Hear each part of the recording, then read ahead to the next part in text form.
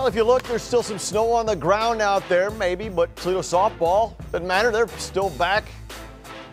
As the Rockets get the early season jitters out, they're also adjusting to a new head coach in Joe Abraham, who comes from Division II Hillsdale College. Last weekend in Chattanooga, Rockets went 3-1 in their tournament. On the horizon, however, the defending national champs in Florida State.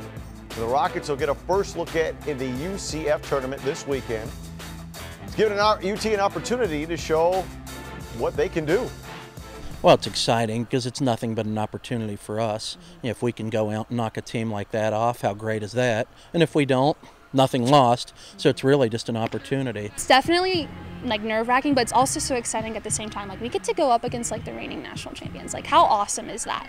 And we get to go show what we have against those teams. And so we come out winning that game, that shows, oh, Toledo's on the map, right? So like, it just gets our name out there, which is just so exciting.